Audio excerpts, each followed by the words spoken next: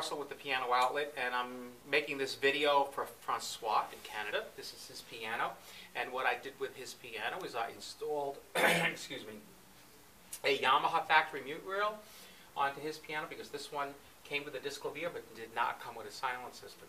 So what I did was I actually took a mute rail from another Yamaha C3, a newer piano, and I put it in his piano here. And the one thing that is different is the way the mute rail is activated, because in a factory installed mute rail of a C3 today, it's motorized. But we didn't have enough time or really the available technology to get the motor to work. So what I did was I installed an actuator that's actually made by Piano Disc. This is actually the actuator that is used with the quiet time system. And what I did was I ran the cable from here into the inside of the piano. You see it right here.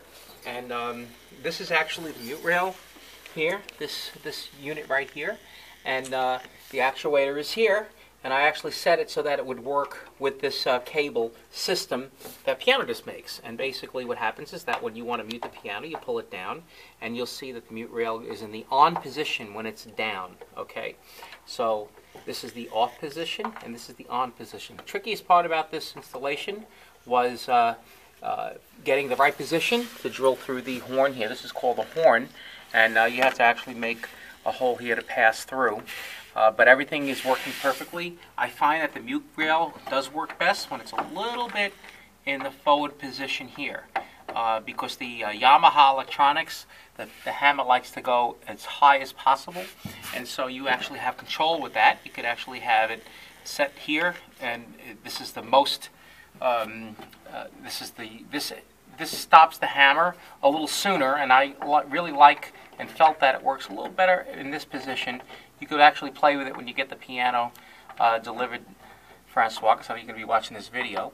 But as you can see, it works perfectly. And all this equipment here is Yamaha. Now I'm going to put the action back in the piano. You always have the mute in the off position with the action back in the piano. This is your action. You slide this back in, like this. You connect the cable to the electronics, like this. Okay, and right now the mute is in the off position. And then when you move the lever, just like I had told you, it's now in the mute. Now your control box, which is this unit here, used to be located here, but this is the only place that I could put this lever. I don't think that it's good to have this control box underneath the piano anyway, because it is rather big and it is banging into your knee.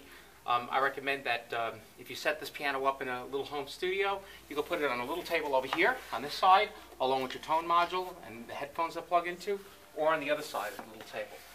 Maybe something like about this high. This enables you to control everything real easy, and you can put your tone module up here. So that's basically it. When you get the piano in, this wire here will be up underneath. This wire plugs into the back of your control box, and then the other wire is your power cord, and that plugs into power. And it's pretty simple from there. I'll send you the first chapter or so from the user manual, because that's all you're really going to need. And then you can take it from there. So, hope this little video helps you. Thanks.